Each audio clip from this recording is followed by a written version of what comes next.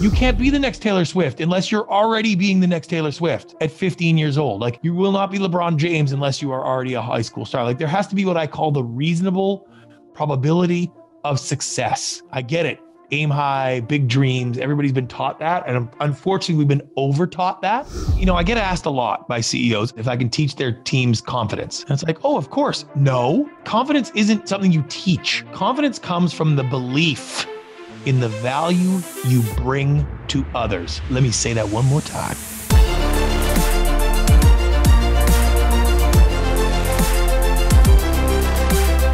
Today's guest is an award-winning film director and television producer, best known for his documentaries like Why I'm Not on Facebook and his TV shows Bar Rescue, Extreme Weight Loss, and My Cat from Hell.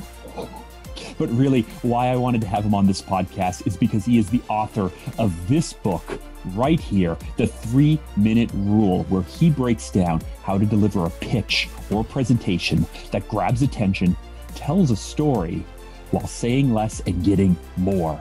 You have to hear his story. So please help me welcome to the We Do Hard Things podcast, Brant Pinvidic. The place that I want to start with, actually, so I went to film school back in 2003 to become a documentary filmmaker. Cool. And then I never made any documentaries. I went into corporate, I went to advertising, I went into production and all of those things. But I always found that that the thought of moving forward with something with intention, but then not really knowing how it'll play out, if it would play out, is both exciting. You know, I remember in film school, my teacher saying that you need a God moment. Like you go with intention, but then you hope something really happens on camera that you can capture, that you can build your story around and whatnot. Yeah. And I just found that uncertainty overwhelming for yourself as a filmmaker, as someone who's deep into the documentary world. How do you proceed with these things with intention without ever knowing the outcome? It depends what you mean by knowing the outcome, right? You're looking at it from a creative standpoint. I don't know the outcome. I'm going to follow the story. Unfortunately, I didn't get the luxury of developing those sort of creative instincts, right? I'm a business guy at heart. I'm a producer. I'm a sales guy. I ran a network. Like, I don't have the creative purity to be like, where's the story going? My journey in the documentary film always been around the idea that what is it going to look like when it's done? How am I going to sell it? Like, how do I wrap this story up? Like, I'm looking for the end point from a story perspective, as in, I want this to be great. I want the finished product to be a certain way, and not from a exploratory sort of, I just hope that it comes out. That's not really the way I do it. Unfortunately, I just don't have the creative integrity to pull that off. Well, but I actually think you've hit on a really good point as well. So when you're approaching the types of projects that you approach, so your podcast, the work that you've done as the CEO of different organizations responsible for producing content and television and entertainment and what have you, are you always thinking in the back of your mind, audience, how do I sell this? What's the impact? What does this feel like? Is that what you're focusing on? Yeah, it pretty well is. I mean, even when it's creatively, like, so when I did the Why I'm Not podcast and the series of the documentary films, they're very authentic. Like, it doesn't get any more authentic, because that's what sells. Like, you know what I mean? Like, it's kind of like, it's a double-edged sword in that way, where it's like, yeah, that's my daughter. I'm really exploring Pokemon Go. I really was actually fascinated by Pokemon Go and why it was doing that. And that's why I did that short. But at the end of the day, like, I wouldn't have done it if I didn't know it wasn't going to, like, I knew it was going to sell because of the subject matter. Right. And so same thing with TV shows, as I'm looking in there. Yeah, I'm producing a lot of them from an authentic position and playing it in a real sense, but it's because I know that sells. And I also know that even in my podcast space, it's like the same thing. If I genuinely look at a subject and be sort of like honest and vulnerable and detailed and, unabashed about how I approach it, it will sell better. People will like it better. Like, people sniff out that stuff. So it's a little of both, but it's more to, I'm always thinking like, how am I going to sell it? How does that work in the sale? And Do you think others do this well enough? I don't actually. That's a great question. No, I think if people did that more, they'd have more commercial success. And at the end of the day, a lot of people want commercial success, right? Like that's what they really want. And they want to be artistic and they want to do what they want, but they want commercial success to validate it. And so what you find is there's a fine line between that. It's like when I teach a lot at schools, right? And I donate my time to teach high school kids. I will speak for free to any school, anytime. I train teachers. Like I love that space. And, the youth is the future, blah, blah, blah. But I always say the same thing. I start with the phrase I put up on the screen is, who here believes that you can do anything you set your mind to? And sure enough, they all put up their hands. I was like, really? Could you be the next Ed Sheeran if you really wanted to that badly, if you really thought of it? And like every once in a while, one of the kids will be like, yeah, I could. I'm like, no, you can't. Like, he's one of the best in the world, in the history of the world. Like, you can't be the next Taylor Swift unless you're already being the next Taylor Swift at 15 years old. Like, you will not be LeBron James unless you are already a high school star. Like, there has to be what I call the reasonable probability of success, right? I get it. Aim high, big dreams. Everybody's been taught that. And unfortunately, we've been over-taught that you can do anything you set your mind to. It's like, no, you can't. You should set your mind to anything you can do. Whatever you can do successfully, you should be setting and dedicating yourself to that. But you should not get into the idea that you can just do anything you want to. It doesn't work like that. And it's the same thing in any of the creative mediums. No, it doesn't. You can't just magically do things. And somebody will point to the Rocky story with Sylvester Stallone, who held tight to his creative vision. And it's like, that's not how that went. Had to sell his dog and then go back and try and buy him back and all of that stuff. But it's like, and it was like, he wanted to play the part and and it's like, yeah, well, okay. But he had a viably commercial product that people were bidding for. Then you could have some creative integrity. Yes, you can. If you have something that everybody wants, you can make decisions that are a little more in the creative. You can do that. But you know how often that happens? Not very often.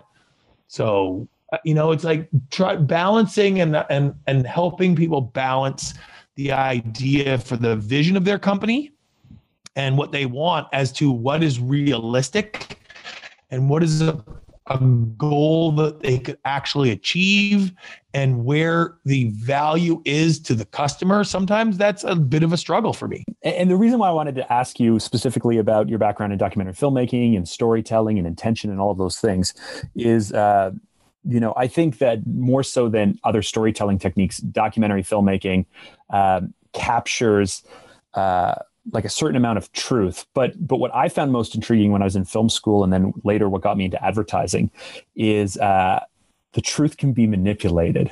And I know reality TV has made that like kind of over the top, but I remember this moment. I remember this moment where in post, I was sitting there in editing, I was sitting there and I needed this moment to like really build up and I had someone respond with this line about the death of their mother and that family isn't really that important. And then they started talking again. And so we cut out the audio. We ramped into slow motion while they swallowed very slowly. And then we brought the music up in the swell and we really dragged out the moment. And I was like, oh my goodness, like I can take this thing that happened that should have been really impactful that wasn't and make it so much more for the audience. Like I could craft an emotion and a message. And I fell in love with manipulating the story to be whatever I want it to be. And I think that makes us better storytellers. But I bump up against other people who go like, well, that's not the truth. And it's like, well, my job isn't to be a journalist. Right. My job is to be an entertainer or a storyteller for the story that I want to tell. And that doesn't have to necessarily be exactly what happened. How do you find you yourself balance that out in the world that you're in? Well, the truth is I don't usually try to balance it much at all because I've never been a journalist in that side and I'm not trying to uncover truths. You know what I mean? I've done more serious stuff and I wouldn't do that, but I've also taken people's words that they said in the interview from a day before and spliced them into a sentence that they say today and covered it with pictures so you can't see that it doesn't match their lips, and had them say the complete opposite of what they were saying. Yeah. I don't want to be anywhere near Greg. I'm in love with Greg. Like that's just producing 101 when it comes to reality TV. It is not a documentary in the sense we're trying to show you a journey of discovery. It is watch real people do real and like be entertained by the story of that, right? And so even when I do films and stuff like that, unless it's something that's like, hey, I'm really uncovering this as it goes, which I don't do a lot of that, then I don't worry about it. I'm thinking like, what makes this scene great? Like what makes this work? What makes this fun? And what elements of this do I want to play into?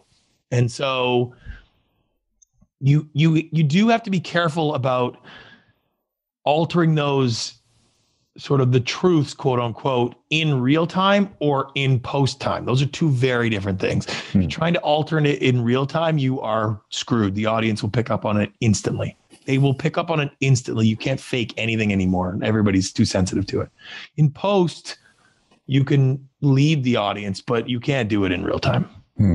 I used to have these little tricks. We followed very, very wealthy people who decided that they were going to spend their summer doing touring car racing. I don't know if you know anything about racing, but touring car racing is basically self-paid. And so if you have $500,000 or $1 million a year you want to spend on it, it's a great hobby. So we would follow these people around, and, these are people who are very successful. They have fairly large egos. They want to win. And so we would go to one person and say, hey, how did you feel about how Jim treated you on the track? And then he would say something. Then we go to Jim and we'd say, hey, Jim, or this person said this about you. And then we'd go back to the first person and say, hey, this is what this guy just said about you now. And we would try to figure out ways to just build a little bit more conflict, because things are pretty boring sometimes. I mean, that's what I do every single day, producing a TV show. That's all you do. Well, I was going to ask, so other than character and conflict, and specificity, I guess, the three staples of storytelling, what are other things that are really, in your opinion, core, regardless of the medium you're speaking through? What's really core to being able to capture attention and share and tell a story? I mean, for me, it's expectation. It's matching, meeting, creating the expectation for the audience. That is what we do as audience.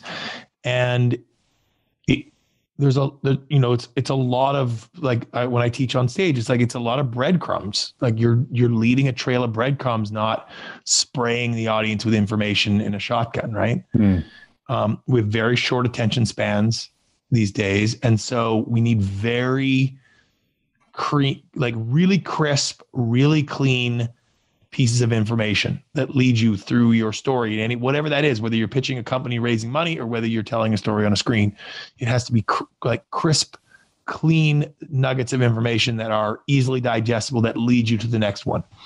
And that more so than ever, just because of the way people consume information. It's like, I need something intellectually stimulating for my attention span right this second. You got 8 seconds to do that. No, I'm on to something else. So unless you're building that, and Chuck Lorre did it so well. If you watch 2.5 Men, there is a joke every 7.2 seconds. He talks about all the time. It's a 7-second cycle he runs. And so he's expecting someone to say something where they have to press that laugh track every 7 seconds. And there's a reason. I was like, it doesn't have to be genius. It doesn't have to be knee slapping funny. It just has to be continually layering that. And then he can pull and recall and just keep overlaying it on and on and on. And it just keeps people to the next piece of the story. And when you watch that and you look at it for that, and I've done it with classes where I'm timing it with them, and you're like, holy crap, he really is doing that. It's like, yeah. So when are you going to not watch? When do you turn the channel here? Like, what is your thing on second 4? Like, it's pretty hard. Right. He has to mess with 7 jokes in a row before you're like, oh, that was a lot. The minute was too boring. I'm out. Like, he's got a couple minutes that you'll test this out. So that means he's going to have 15 jokes for you. And I've heard writers, specifically who've transitioned. I recall hearing a writer who transitioned from, I think, Friends to The West Wing. Yeah. And so I remember listening to the writer speak about the fact that, when you're working in a sitcom, for example, and you have to make sure that you have your commercial breaks and that you have your arcs and you have your multiple A, B, C stories and they all work together and stuff. I just think, my goodness, like what a challenging, constraining environment to try and make this thing work. In your own experience, how have you either embraced or dealt with constraints? I don't deal with them well, to be honest. You don't? No, I'm pretty contrary by nature. Okay. And so it's very difficult to realize that the at a high level professional grade kind of stuff when you're dealing with, the lines are painted on the road for a reason. Okay. And that's very hard to get used to. And like the box is built for a reason. And so, yes, thinking outside the box is cool and painting outside the lines is cool. But at a certain level in any sophisticated industry, those things are there by trial and error and history of people that are much smarter than you and have done it, more successfully. And so you might catch a break. Maybe you wrote Memento and that is outside of all the conventions. Good for you. Have you seen Tenet? That's one. Okay. One, right?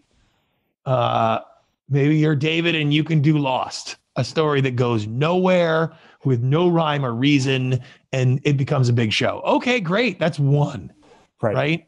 One of my closest friends and mentors was Stephen J. Cannell, and he did the A-Team and among dozens and dozens and dozens and dozens of other shows. And it's like that show ended the exact same way. Every episode was identical. And it's like, it wasn't because he was boring. It wasn't because he was simple. It was because that structure was genius. And it was laid out that way for a reason. And in a 1-hour drama, it is untouchable. And that's why CSI and NCIS and Law and Order and all these ones, they stayed on the air for dozens and dozens of seasons and made billions and billions of dollars because the formula was identical and it works.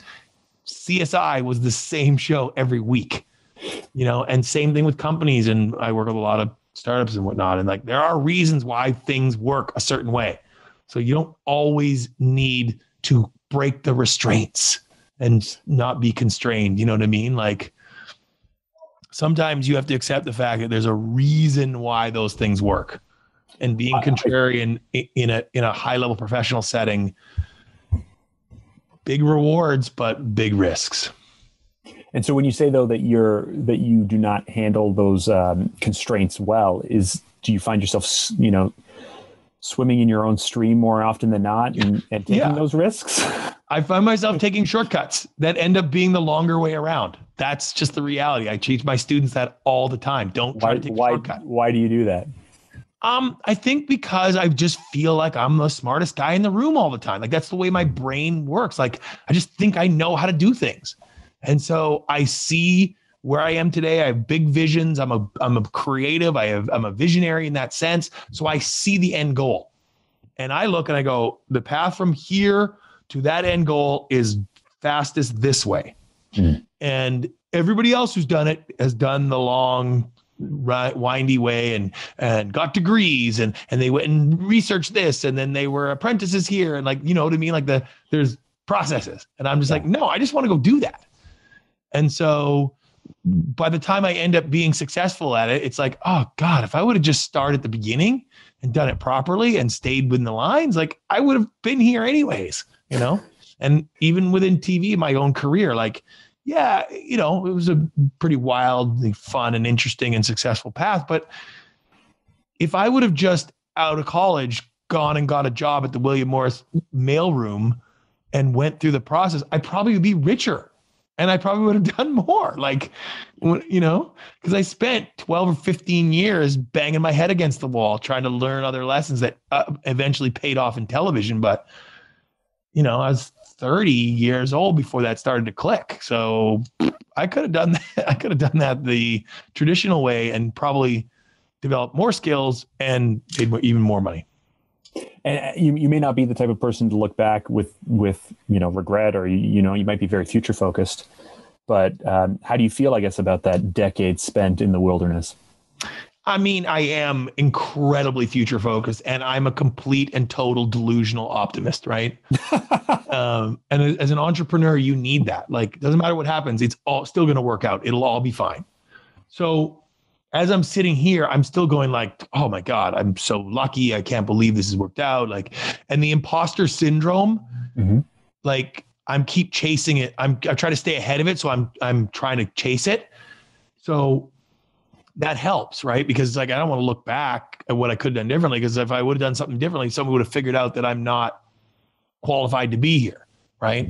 So that helps a little bit when I look back. And like, I just say to people, you can't use my journey as a roadmap. It doesn't work like that. You can't use anybody else's success story as a roadmap, okay? You're just looking at a highlight reel.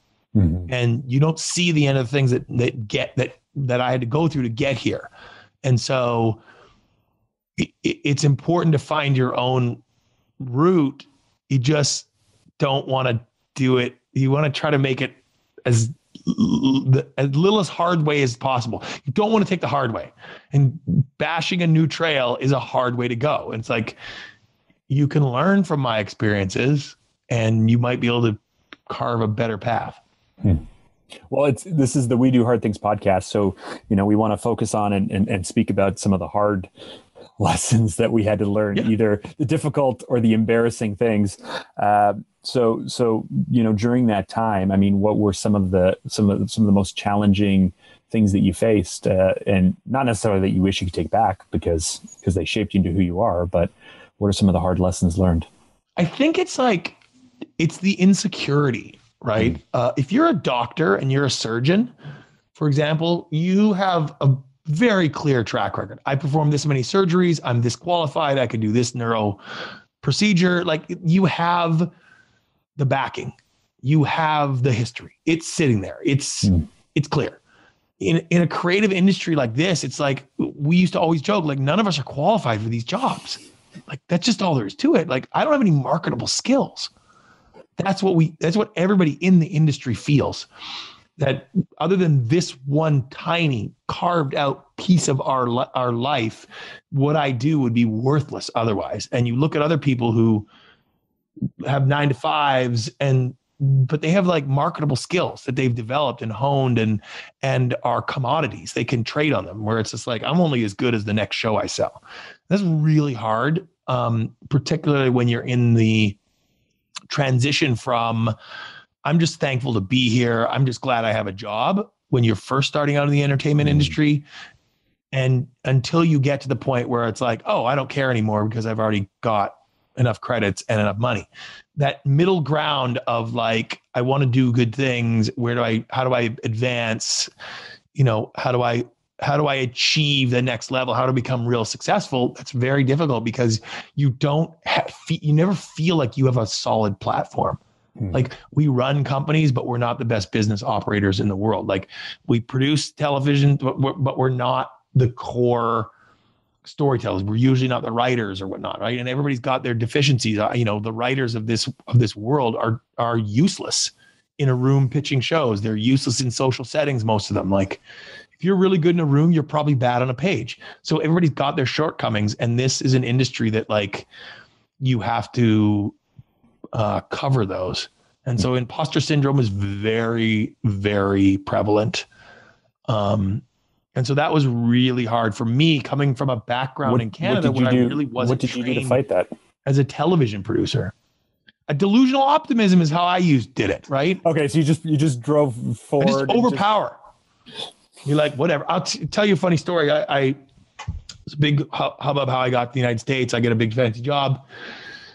I've never produced anything in my life at a real level, right? I get in, I sell a pilot. to CMT. It's a muscle car makeover show where a big country music band is making over muscle cars. Really cool. And we do a pilot. We go to Vegas to do the focus group. And we're sitting there at the focus group. I'm kind of like, this is so cool. I've only seen this on TV before. I can't believe this, you know? And the guy who's running the focus group comes out, and the president of the network and I are sitting right there, and he goes, hey, okay, we're about to get started. You guys want to use the slide or the dial for the interaction elements? And the president of the network turns to me and goes, I don't know, Brant, you've done this more than I have. What do you want to do? And you're like, I have no idea what either of those things mean. I was like, I like the slide, but it's not that much different. And the guy's like, yeah, you're right. We go either way. Let's go with the slide. Right? So that mentality of, thank God I cleared that situation, otherwise he would have realized I'm a fraud, kind of stays with you, right? And then less than 4 years later, I'm the head of programming for a major cable network. And it's like, oh my God, I guess I know these things now. Like it sneaks up on you where you realize, wait a minute, I'm not faking this anymore. And so then you get to a point in that business where it's like, okay, I'm relatively well regarded. I'm one of the better, more prolific producers in that world. And, there's always somebody bigger and better and badder and richer. That's fine. I admire that. But then as I got out of that business and started, moving into the business consulting, and I wrote the book and whatnot, then it's like, I'm on a plane going to consult with a company who has a type 1 diabetes anti-rejection therapy drug. And they're hiring me to come help them develop their story. And I'm like, they're going to figure out that I don't know anything about anything as soon as I get there. And, this guy is the CEO is a wing of the hospital named after him. Yeah, but I don't know. That's not true, right? You talk about non-transferable skills. I mean, storytelling and being able to, communicate the message that you want to communicate wrapped within the package that people will want to consume. And you said you know how to sell and you know how to do all those things. So I said, when you say type 1 diabetes medication or whatnot, I work with those types of clients all the time. And so I don't need to know what they know. I just need to know how to communicate to a target audience. It sounds great. When you say it, it sounds great. But when you're on the plane and you've already cashed their first check, okay, you're like, and they're tripping over the diplomas as they're waltzing you down the hall to the conference room. It's bloody well nerve-wracking, right? And then we're in the room, and after 20 minutes, it's like, wait a second, like, so other than this gene therapy thing, you guys don't know anything about anything, is what it is. I'm smarter about every other element about this business other than that part. So this actually could work really well. And so like you build the confidence on that, but it doesn't matter because the next time something else will come along, like I'm pretty deep into the SPAC and, reverse acquisitions of public company stuff right now. Mm-hmm. And it's the same thing. Somebody will ask me something, or I'm taking a meeting with someone and I'm like, oh my God, like I don't know how to do, like this is way out of my depth. And it's like, when does that end? Oh, guess what? Never. That's the way life is. So tell me about the 3-minute rule. So the 3-minute rule actually started as sort of a rule we used to use in the development department when we were developing shows, is that no tape that we sold a show on could be longer than 3 minutes, no matter what. And we would watch a tape and it'd be so great, it'd be 4 minutes and 10 seconds. It's like, nope, sorry, can't do it. Not sending it out. Go edit it. And I realized with my very first client was an oil and gas exploration company and small cap company. And they just asked me to help. An investment banker asked me to help him with his story because he was so bad at his presentation. And, I don't know anything about oil and gas at the time. And I don't know anything about much outside of the TV world at the time. And I was just like, well, I'll just build your story the way I'd build a TV show pitch. And I just blocked it out and laid it out and did my little Post-it notes and all the twists that I do, and got his story into this sort of 3-minute piece. And 2 weeks later, he sent me, he left me a voicemail, and he was like, you could hear his emotion in the phone. He was almost breaking up. And he was just saying, you changed my life. I'll never forget what you've done for me. I used to hate going on the road. It was the worst thing about my life. And now I'm excited to tell my story to people, and the stock's up. We completed our raise, and I don't know how to thank you. Well, it would have been nice if he sent me some more options, but whatever. The stock is trading $100 today, the bugger. But The moral of the story is I was like, oh my God, no network president has ever said that to me, ever. And I am one chromosome away from being a caveman. And my ego was like, oh, Brent, want more of this. And so the investment bank was like, I have another client. Will you work with them? I was like, hell yes. And so it started, and I realized the format of breaking down an idea into its core elements and illustrating it to an audience cleanly, clearly, and concisely was valuable across any industry. It didn't matter if it was a microcap biotech company or the San Francisco 49ers pitching the WWE for WrestleMania. Like, none of that mattered. It only mattered that like the structure and the storytelling and the techniques were better. And that's when I decided, like, I'm done with TV on a day-to-day basis. And I sold my company, and I decided to write a book. And, you know, Penguin Random House and I went around the block and seemed to do pretty well. The book was a big bestseller. So that opened a whole other doors. And now it's kind of all I do, really, is find companies to help tell their stories. And typically, where are the areas that people tend to fail at this? Without question, the number one issue is they have too much information that they want to dump on somebody as quickly as possible. And that is the real problem, is that when you understand what you do so well, you think that all of the pieces of information are valuable. And they are, but only in context. Mm-hmm. And until you give someone the concept, they don't understand the context. And until they have the concept and the context, they don't understand what the action items or the upside will be. And that's just the way we understand, right? We don't actualize until we conceptualize, and then we contextualize. Once we do that, we can actualize. And so getting people to stop overpowering with information and breaking it down into a story that is a layer of breadcrumbs leading people to a conclusion, as opposed to a shotgun blasting them with information, by far the number one mistake I see. So when it comes to playing with perspectives, or playing with time, or these other kind of, I quite like the E storytelling technique, where you start here and then you drive a little bit forward, and then you say, wait, let's take a step back, and you go back in time, and then you catch back up to the future, and then you go further forward. So outside of some of these kind of playful structure things, what are the most important elements to really nailing this? Well, in the book, I talk about the 4 pillars of the story structure, right? From a presentation standpoint, mostly because we have such a short attention span, the audience is very skeptical. And so you really don't have a lot of time, and you can't make grand gestures and big promises, right? We've been overpromised and underdelivered in marketing for the last 2 decades. None of that stuff works. So I use what's called the WHAC method, WHAC, which is, what is it? How does it work? Are you sure about that? And can you do it? And that is the structure of the way people understand and make decisions in their life, in every aspect. So first I have to understand what it is. Okay, what is it we're talking about? What do you do? Okay, how does it work? If you hear someone droning on about something, your brain will say, okay, stop. Could you just tell me what this is and how this works? Like, that's what we want. So I train people to, like, start with what it is. What do you do? What is the company? What's its prime focus? Okay, what is it?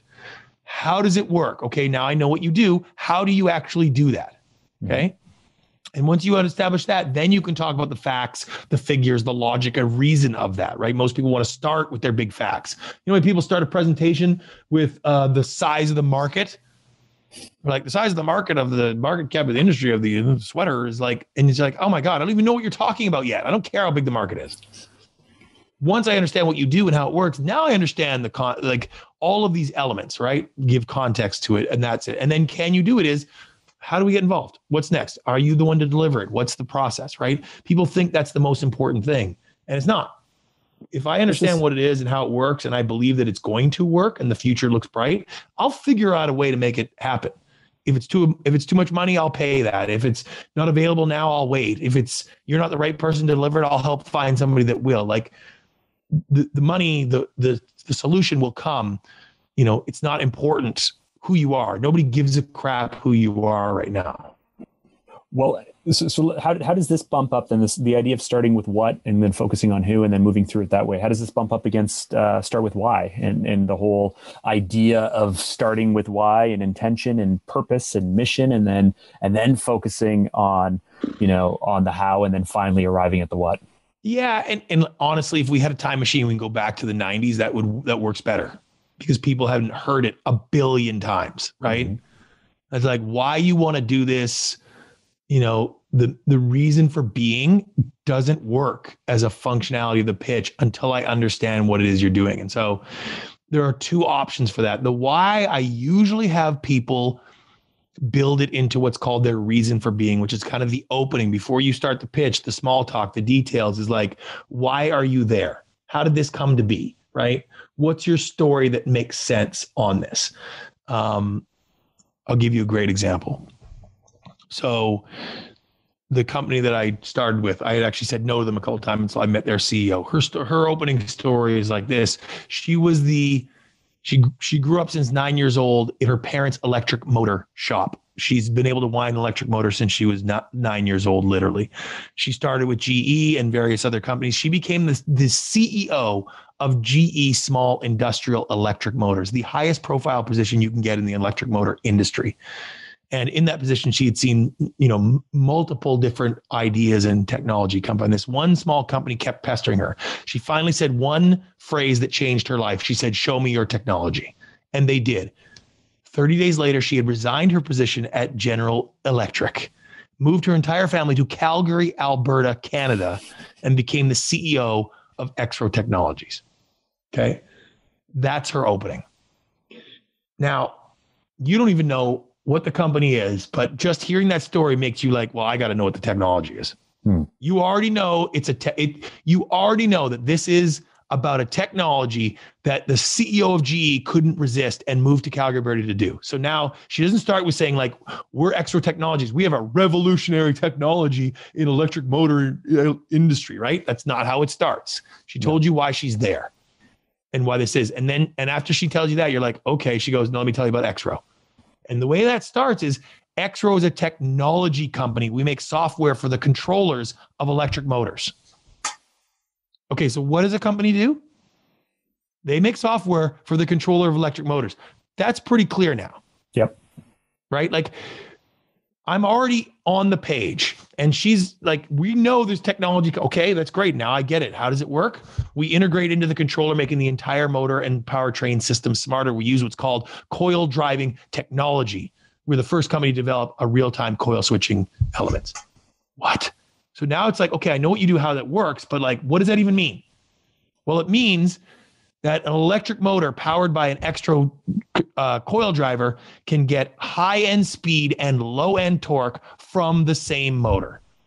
Electric vehicle manufacturers that use two motors and multiple gearboxes can eliminate all that and get it out of one motor. And you're like, okay, now that's cool. And it's like, here's the data on our real-world trial on a Potentia vehicle. As you can see, 30% more growth from the same motor with just software. Here's how it works. We're not a plug and play. We got to take our manufacturing partners and put them in the lab and develop the algorithm and the software specifically for their motor. It's about a 30-day process. That's it. So that's about a 2-minute pitch on a billion-dollar company that they've spent hundreds of millions of dollars developing technology, and she will pitch that out in 2 minutes. And, they raised more money than they ever knew what to do with, and the stock is soaring, and they have more partners than they will do, because it's like, you get it. You don't have to know anything about electric motors, and you're already like, I get it. I got it.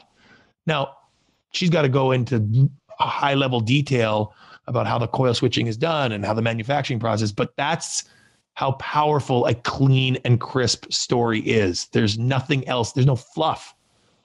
It's just the facts. And when you say it in such a clean and clear, confident way, people are drawn to it like crazy. It just makes me wonder why more people don't just do this? I mean, it sounds simple. It sounds, like you talk about the insecurity. You talk about the imposter syndrome. Yeah. I mean, and then now I just said, why don't more people do this? And you laugh. It's like, it's because it's hard. And by the way, 3minuterule.com, get the book. You'll be able to do it. Listen, it's hard because, I get asked a lot by CEOs, big CEOs sometimes, if I can teach their teams confidence. And it's like, oh, of course. No, it's not confidence isn't something you teach, right? You can teach the mannerisms that look like confidence, but that's not confidence. Confidence comes from the belief in the value you bring to others. Let me say that one more time. Confidence comes in the belief in the value you bring to others. If I was pitching you at your wedding, I'm the caterer and I want you to sign off on the chef to be there and cook for your illustrious guests. And I had Gordon Ramsay as the chef. How many words would I need to sell you that idea? 4 words. I have Gordon Ramsay, right? I wouldn't try to sell you. I wouldn't tell you about his stats. I wouldn't show you his Michelin stars. I wouldn't pull up YouTube videos for it. I wouldn't try to compare him to other chefs. Nope. And how would I be feeling? And I would have supreme confidence. Conversely, if it was my brother-in-law who just got out of prison, doesn't really cook, but really needs a job and is putting a lot of pressure on me, how many words might I try to use to get you to sign off on that, right? And how am I going to be? I'm not going to feel very confident. I'm going to use a ton of words. And even if I have the mannerisms of confidence, puffy chest, big smile, right? You are going to smell that a mile away and you're going to sense the overpromotion. And that's just the way the world is right now. And so there's a scale, and I use this on stage all the time. There's a scale. The level of confidence in the value you are bringing to others is directly proportionate to the number of words you use. And so the more words you use during your pitch is going to show your audience where you are on the scale of value. The more you talk, the more you push, the more you sell, the more you try to explain, the less value you are literally, figuratively, subconsciously telling your audience you bring.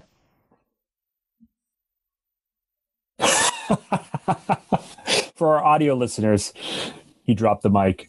He gave a little mind blown symbol. Yeah, that's right. There you go. I need the sound effect. And so for, I think of, people who talk about, I've tried, I've done this, I've tried. And then you say, okay, let's take a look at what you've tried. And they go, I don't really have anything to show. So what's the best place to get started other than buying your book, of course?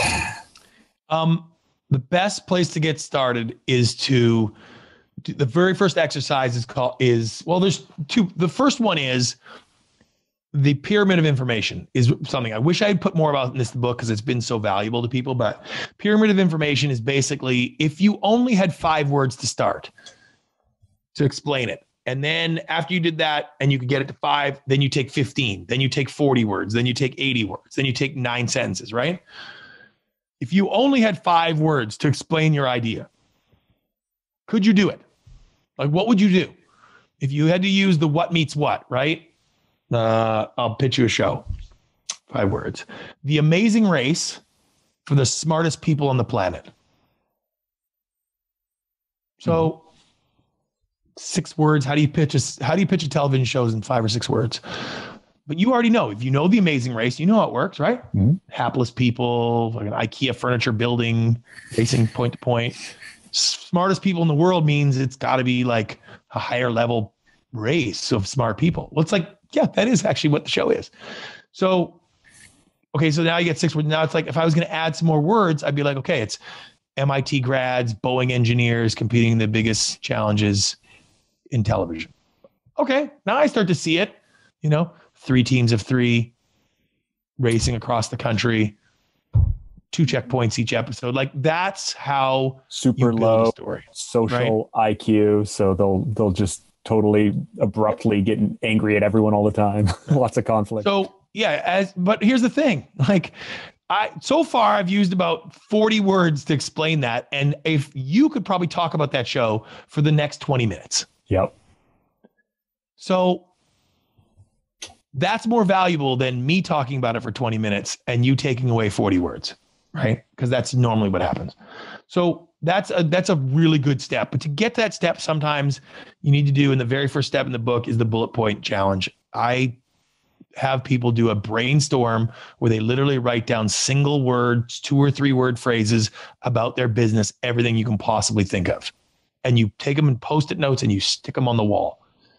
And what it does is it keeps you from reusing the same phrases you've been using every time you've tried to pitch it or every time you try to tell the story. You fall in love with your own language, right? So it's like, this is TV show, amazing race, smart people, big challenges, teams of 3. Like, you just write out all those little tiny things and then you start to see it and then you can start to categorize it. Well, let me ask you this question. So I have a growth agency. We help businesses, B2B businesses, basically generate leads. Yeah. The way we explain it is, you know who the right people are. You just need more of them. Yeah. We help you find those right people. Yeah. I've always struggled to think that's just too simple. I mean, it's just like, just too simple. I get it. No, that's exactly what you want. You want exactly that. And what's good about that is it's relatively good because it's also not too hypothetical in its sort of like general language. Like, a lot of companies will be like, we create a platform for natural growth in emerging industries. It's like, that's what does that mean, right? What does that mean? Like, that's just, now I'm already pissed off at you. Because, like, what does that mean? So at least I know what you do. Like, you generate leads for businesses, right? Like, okay, you're lead generating for business. I got it. Oh, great. How do you do that? Well, that's what I want to know next. I don't want to know anything else. I don't want to know who you are. I don't want to know your background. I don't want to know how much it costs. I don't want to know I just want to know how you do it first. Like, I get it. Now I know what your company does. How do you do it? And then once you explain that, it's like, okay, I just want to know, like, does that actually work? Like, why did you choose to do it that way? Why, what are your facts? What are your figures? Like, what's the logic behind that? Like, what's the reasoning that you do that? And it's like, once you validate that, like, okay, now we can really talk. How much is it? How long do you work with me? Blah, blah, blah. Does it work for my, like, then all those things happen after. Those happens later. But now I'm asking questions from a place of interest and understanding. I understand your company and the value it brings. Now let's talk about how it works for me. And that's what you want. That was a lot of fun. Okay, key takeaways for me. Number 1, to be successful, you don't need to be the most original person or have the most original idea. Instead, simply model the formulas or the practices of those who have already achieved success. They've done it. You can do it too. Number 2, you will never be great at something if you never start. This is my problem. So just start. You'll figure it out as you go. And number 3, real confidence. Real confidence comes from believing in the value you bring to others. The value you bring to others. So stop selling yourself short. Now remember, those of us who have something to prove, we can show the world and we can show ourselves that we have what it takes to make it happen. But you have to think big. You've got to be bold and you must say yes. If you need more next level conversations, you have got to watch the one, the only Iron Cowboy. Click on the link right over there. I'll see you there. Down to gratitude and the things that we get to do. I don't have to go on a 140-mile bike ride. I don't have to do eco challenge. I get to do those things. Changes the mindset when you're out there suffering.